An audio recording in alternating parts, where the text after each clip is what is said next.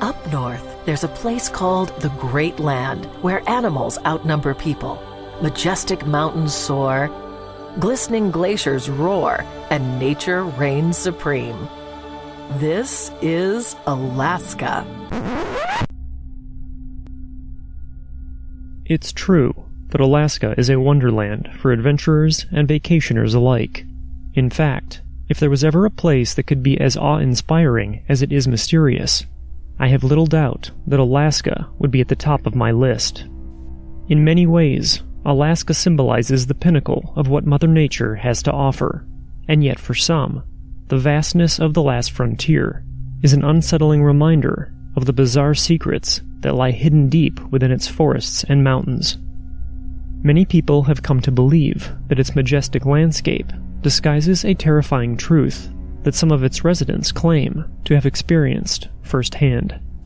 While these experiences aren't typical of standard animal attacks or missing persons reports, they do seem to point to a much more vicious yet unknown creature that is believed to abduct and in some cases brutally murder and dismember its prey. These cases have compounded over the decades, but there's a particular string of events that are so unique, so well documented, and so horrifying that they deserve a place amongst the strangest unexplained incidents to ever occur. Incidents that most believers say were caused by none other than the hairy man of Port Chatham, Alaska. The first time it happened, I was sleeping and woke up because I felt a hand on my leg and I realized that I couldn't move. And he come across this object on the ground, which was the shape of a flying saucer. So he jumped out of his pickup and went down there, and there was 4 beings laying on the ground. When I raised my head back up, I was turning my head, and out of my peripheral vision, I seen something hop to a tree. And it was tall, about 7-8 foot tall, and it was black, real hairy, like a gorilla.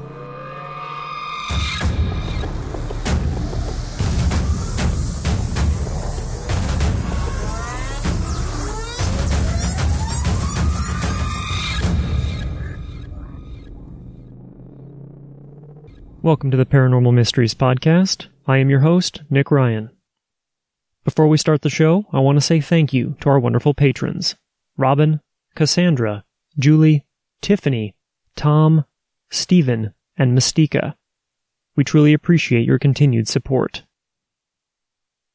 On January 3rd, 1959, President Eisenhower signed a special proclamation turning the territory of Alaska into the 49th state. Today, it proudly holds the title of being the largest state in the Union, with over 663,000 square miles. Glaciers, national parks, wildlife, and seemingly endless wilderness are but a few of the many things that the land of the midnight sun is famous for. It also boasts the highest point in all of the U.S., thanks to Mount Denali, in Denali National Park, at an elevation of 20,320 feet. With just over 730,000 citizens living in the state, the amount of caribou outnumber people by approximately 220,000. With so much land and such little impact from humans, the majority of its terrain remains untouched and pristine. Alaska is home to over 430 species of birds, 70 species of mammals, the largest population of bald eagles in the nation, and the highest concentration of brown bears in the world. From pygmy shrews that weigh less than a penny, to gray whales that weigh up to 45 tons, even species that are endangered elsewhere can still be abundant in Alaska. It's estimated that out of Alaska's 365 million acres, only about 160,000 are touched by civilization, leaving the rest of the state virtually uninhabited. For me, this begs the question of what might be out there that we haven't yet discovered. Approximately 150 miles southwest of Anchorage lies the Kenai Peninsula and what is now the ghost town of Port Chatham. Adjacent to Port Chatham was the once thriving Portlock Cannery. This location has become increasingly well known due to a bizarre string of missing person cases and unsolved murders that took place in the early to mid-20th century. While this now abandoned fishing village is the focus of today's episode, it's important to note that it's not the only location within Alaska that has had a high number of missing people. In fact, the entire state has become somewhat of a hotspot for missing persons cases. Since records started being kept in 1988, over 60,000 people have been reported missing, and it's estimated that over 2,000 people disappear each year, which is twice the national average. Many believe that these disappearances are simply due to Alaska's extreme terrain and weather, and in many cases, inexperience of the person that has gone missing. That being said, the events surrounding Port Chatham and the Portlock Cannery are unique, and I'd like to give you a little history of the area leading up to its unexplained evacuation. Captain Nathaniel Portlock, a member of the British Royal Navy, found sanctuary in Port Chatham in 1786 during his Alaska expedition, and he praised the site. In 1911, the Seldovia Salmon Company built the first cannery in Lower Cook Inlet, located at Seldovia, a town that had been in existence for more than 30 years. In 1912, the Fidalgo Island Packing Company built a cannery at Port Graham, and 3 years later, a cold storage facility for cod and halibut was constructed in Port Chatham and named after Captain Portlock. The Russian Aleut village of Port Chatham grew around the cannery, and by all accounts, it was quaint, tidy, and in a beautiful setting, nestled between the sea and vistas of snow-covered peaks, and in 1921, a post office was finally established in the village. The English Bay, Port Graham, and Seldovia canneries obtained their fish either from nearby fish traps or from fishing boats that stayed fairly close to Kachemak Bay.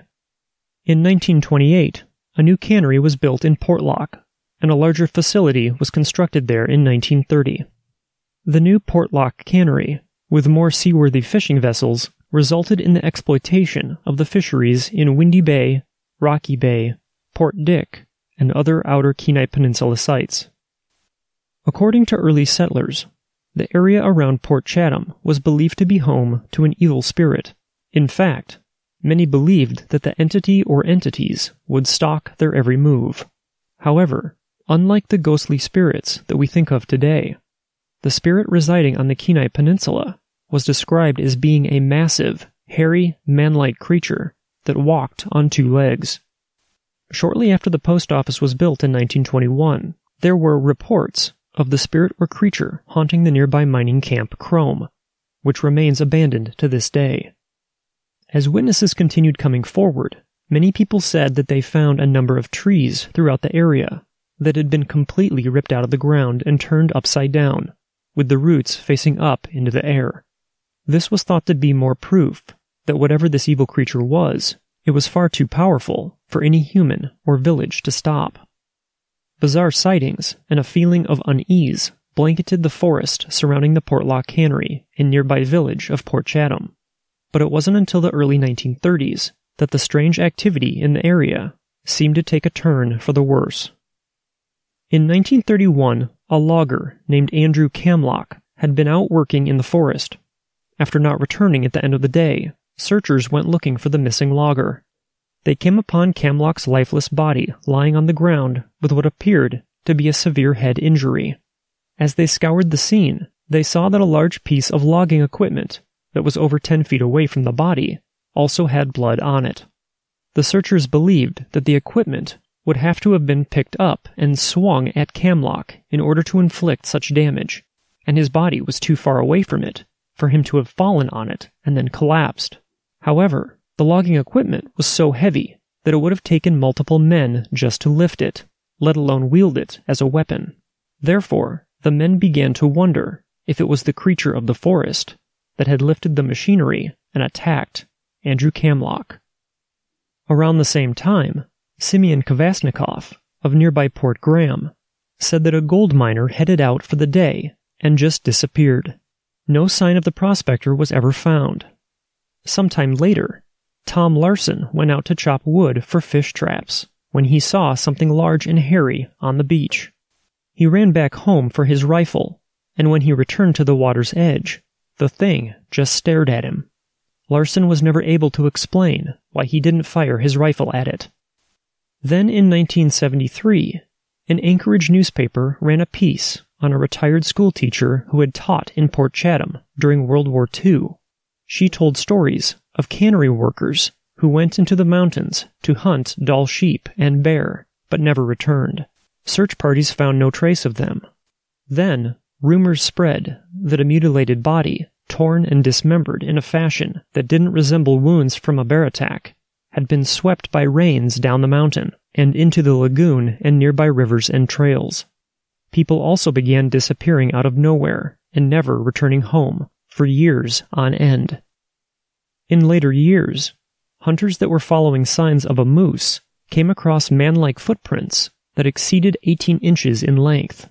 As they closed on the moose, they realized that they and the owner of the large footprints were tracking the same animal. The hunters soon came across matted down grass that showed indications of an apparent life and death struggle. Beyond the grass, the hunters found no moose tracks, but the large man-like footprints continued upward into the cloud-draped mountains.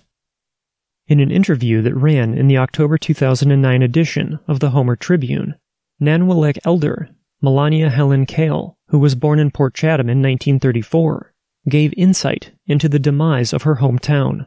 She explained that her parents, along with the rest of the village, grew weary of being terrorized by a creature, the Aleut, called a Nantinak, meaning half man, half beast. Melania also told of the spirit of a woman dressed in draping black clothes that would come out of the cliffs. Her dress was so long she would have to drag it, Melania said. She had a very white face and would disappear back into the cliffs. She said that many of the residents refused to venture into the surrounding forests and over time abandoned their homes and the village school and moved up the coast to Port Graham. Only the postmaster remained in Port Chatham, but the post office eventually closed in 1950. Earlier records made by Portlock Cannery management showed that the site had been vacated once before. The cannery supervisor noted that in 1905, all the native workers evacuated the area because of something in the forest, but they returned to work at the cannery the following year. The stories did not stop with the abandonment of the village. A goat hunter in 1968 claimed to have been chased by a creature while he was hunting in the area. In 1973, 3 hunters took shelter there during a 3-day storm and claimed that each night something walked around their tent on what sounded like 2 feet. That story is as follows. In 1990, an Anchorage paramedic was called out to aid a 70-year-old native who had suffered a heart attack but was being incarcerated in the Eagle River Jail north of the city. While treating the man, the paramedic happened to mention that he had hunted in the area of Port Chatham. This is the paramedic's retelling of his conversation with the witness. He says, "I don't belong to any UFO group or anything like that, but this actually happened to me. I've told a few trusted friends about it, but never bothered to write it down. I'll try to relate it as accurately as memory allows. In 1990, while I was working as a paramedic in Anchorage, we got a call out on an alarm for a man having a heart attack at the state jail in Eagle River.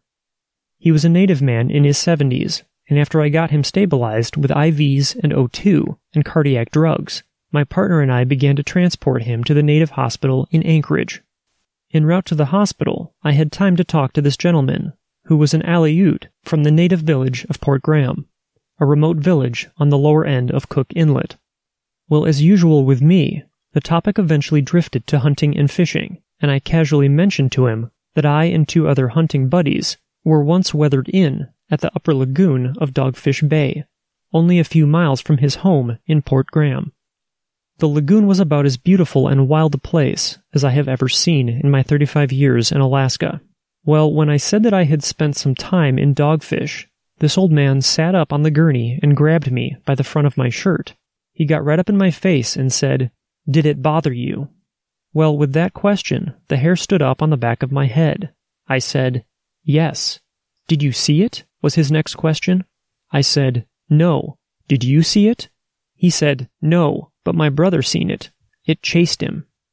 This old Aleut and I were talking about the same thing, but we never used the word Bigfoot or legend or anything like that. But we both knew what we were talking about.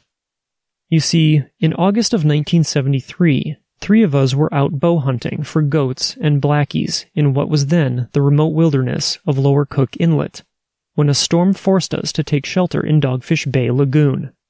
We beached our skiff and let the tide run her dry.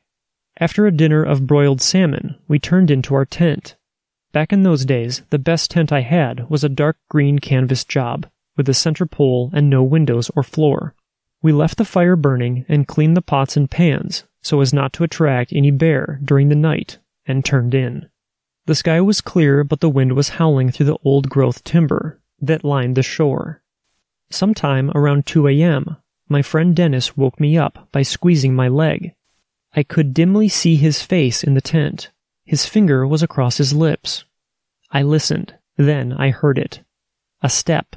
A man was quietly walking outside of our tent, taking very deliberate steps. Not a bear. Scenes from the movie Deliverance flashed through my mind. We woke Joe, the 3rd member of our party, with the same leg grab and finger to the lips. The walking, or rather sneaking, continued until it half-circled our tent, and then all was quiet again, except for the wind.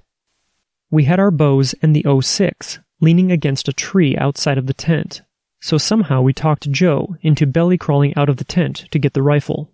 We were scared, I tell you. The next day and night, the storm continued to blow. We saw several black bears on the salmon stream at the head of the lagoon during the evening hunt, but had no chance for a shot. We didn't talk about what had happened last night. Too embarrassed, I guess, to be scared by a black bear that sounded like a man. We got back to camp early, built a big fire, sat around it, and ate dinner until around midnight. In August, there is still some light in the sky until about 10 or 11. I recall that we were all embarrassed about being afraid about the coming night. We had a flashlight and the rifle in the tent between us, locked and loaded. I finally dozed off, but woke right up when Dennis squeezed my leg. The illuminated hands of my watch showed that it was 2:30. Joe was already sitting up and had the rifle in hand. I heard the first step, not more than about 10 feet from the back of the tent. Slowly, then another and another. Whatever this was, it sounded like it was walking on 2 feet. It made the semicircle around the tent. When we finally got enough courage to crawl out of the tent and turn on the flashlight, we saw nothing. No tracks, nothing. The 3rd night we decided if it bothered us again, we would come out of the tent shooting. We were actually scared. It never came back the 3rd night, and the following day we had a break in the weather and got the heck out of there. I never told anybody about the experience for several years, until about 1979, when I happened to be reading an old Alaska Sportsman magazine published in 1935. In the letters to the editor, a woman wrote that she recently found a letter written by some distant relative of hers who was a schoolteacher at the Cannery in Portlock Bay, a rugged fjord adjacent to Dogfish Bay. The year was 1905. She quoted from the letter.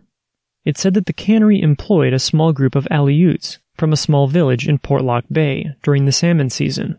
Their camp was about a mile from the Cannery buildings. One day all the Aleuts moved out of the village and paddled their bidarkas back to Port Graham. The letter said that the Aleuts claimed that a hairy man was bothering and frightening them to the point where they had to leave.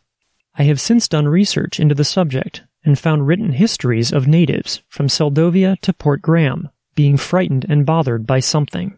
They even have a native name for it, but it doesn't translate into English very well. These accounts mostly take place during the first half of the 1900s and are native-related, but not all. I talked to one guy who, in 1968, got the bejeebers scared out of him while coming down an alder-choked gully while on a goat hunt in Portlock, Alaska. Most of these accounts precede the Bigfoot hype that began to appear in the 60s and 70s in the Northwest. Well, anyway, that's my story, and I'm sticking to it. Ed. The terrifying history surrounding Port Chatham and the Portlock Cannery are just a few examples of the bizarre things that people have witnessed in the state of Alaska. In fact, there are so many documented encounters with strange creatures in the Alaskan wilderness that we will be revisiting this topic in future episodes. But before we end today's episode, I'd like to leave you with a story that came out of Thomas Bay, Alaska in 1900. Thomas Bay is located in southeast Alaska, and it lies northeast of Petersburg, Alaska, and the Baird Glacier drains into the bay. Thomas Bay is also known as the Bay of Death due to a massive landslide in 1750 that destroyed an entire village of over 500 people. It's also known as the Devil's Country because several people claimed to have seen devil creatures in the area in 1900. The story entitled The Strangest Story Ever Told is a first-hand account written by Harry D. Culp, and it involves 3 of his prospecting friends, who he refers to as Charlie, John, and Fred. Charlie being the one who tells Harry about his encounter. As the story goes, Charlie received word from an Alaska native of the Thomas Bay area to mine for gold there. Charlie went to check out the native man's story of the gold that was to be found in the mountains in May of 1900. When Charlie returned in June of 1900, he arrived without a coat or his hat, and his canoe was empty except for a large piece of quartz. It seems that Harry Culp wrote the story down, but then hid it away. Years later, Harry's wife found the manuscript and shared it with their daughter Virginia. She had this to say: "Dear readers, during the years, the Devil's Country story had been passed along by word of mouth so often that the details had become obscured. It was then a very pleasant surprise when Mother found the manuscript just a short time ago and gave it to me to read. I found it fascinating, and I was left with a feeling of curiosity. I wonder if any of you readers will be curious. I wonder. Well, I'll just let you wonder. Sincerely, Virginia Culp, daughter of Harry D. Culp." I'd like to now read you a portion of Harry Culp's manuscript, which includes his friend Charlie's encounter. "The spring of 1900 found 4 men batching together in a shack at Wrangell, Alaska.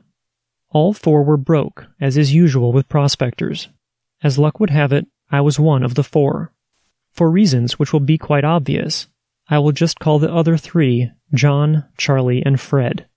Charlie came into the shack one night in April, all excited, and said, 'Fellows, I have been on the trail of an old native for the last month, trying to get him to tell me where he picked up a piece of free gold quartz he has at his camp. I never said anything about it before because I wanted to get the story from him first, and today he spilled the beans. He told me to go up to Thomas Bay and camp on Patterson River on the right side, travel upriver for about 8 miles, and then turn to the high mountains, and after traveling about 1.5 miles, I would find a lake shaped like a half moon. Plenty of stone like I found on a slide there,' he said. Well, of course, a prospector is ready to stampede on a whisper of gold any place, and we were no exception to the rule. We all talked the matter over, and finally it was decided that we would run our faces for an outfit and send Charlie to look the prospect over. While he was gone, John, Fred, and myself would hustle work somewhere for another grub stake and to pay the old one off.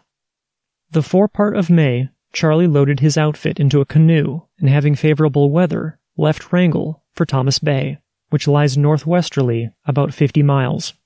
He had 3 months' supplies, but was to come back any time sooner if he found anything. But if he didn't show up in that time, we were to put out a search for him. John and Fred took a contract to get out wood, and I got a job in the Wrangell sawmill. Things went along until the first part of June, when on a Sunday in the late afternoon, we all being home, and in walks Charlie without a coat or hat, and looking as if he had been through hell. He didn't give us any greeting whatsoever, just heaved a piece of quartz over into the corner of the room and said, "Get me something to eat. I'm all in and want to rest." The fellow looked it, and after he had eaten, he turned in without telling us a thing about his trip. We picked up the piece of quartz. Boy, it sure was a pretty thing to look at for a prospector. It was shot through with gold specks, just like a badly freckled-faced kid. Were we excited? I'll say we were. Just before dark, we walked down to the beach to bring Charlie's outfit, as he had come up to the shack with only the piece of quartz in his hand, but there wasn't a thing in the canoe except the oars. Not much sleep for us that night, but Charlie never stopped sawing wood.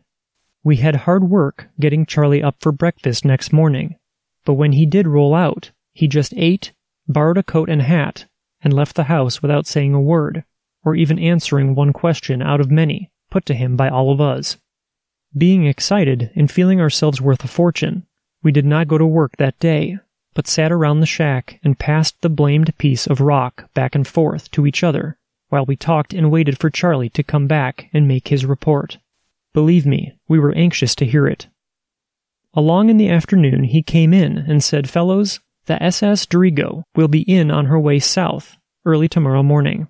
Can you give me enough money for my ticket to Seattle? I'm through with Alaska and never want to see it again. I'll tell you about my trip to Thomas Bay and where I found the quartz, but my advice to you is to forget about it. It will never do you any good, and it will only cause you a lot of mental and physical pain. If we were not partners, I would never open my lips about this trip or what I found.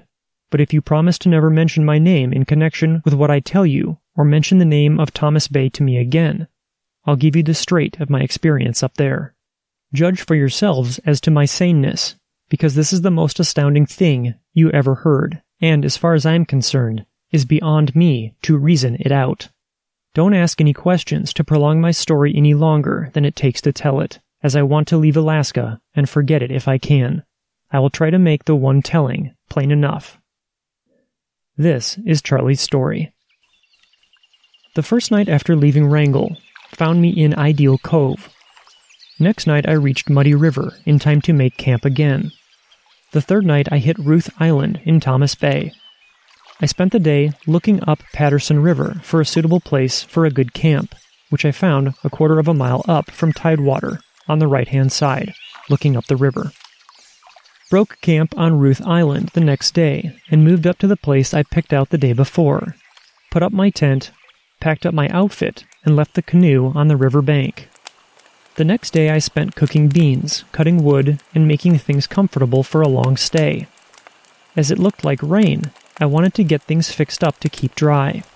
It started to rain that night and just kept it up for days. I lost track of time, as each day was just like the one before. Had nothing to read, was all alone, couldn't do anything without getting soaked, and the roar of the river and wind through the timber just about drove me bugs, so I put in most of my time sleeping. Finally the weather broke and I got out. Spent several days in trying to find Half Moon Lake, but couldn't get it spotted. I did find, about 2 miles from camp up the river and about a mile from it, a lake shaped like the letter S. On the creek coming out from the lower end, I panned some pretty good colors, but as I figured, not enough to get excited about, yet an indication of gold in the country. Talk about a dead country, that sure is. There doesn't seem to be any life in there at all. You might spend all day in the timber without even seeing a squirrel. I was getting sort of tired of beans, rice, and bacon, so I made up my mind I would go over to a ridge about 8 miles east of the S Lake and get a few grouse, as I thought I could hear a few hooters up there when I was at the head of this lake. I left come the next morning, which was a fine sunny day. I took only the rifle with me, and when I came to the ridge, sure enough, there were a few grouse hooting. I shot 2 and had gotten them when I bagged another one, which fell down the ridge about 100 yards before it hung up. While on my way down to pick it up, I found that piece of quartz.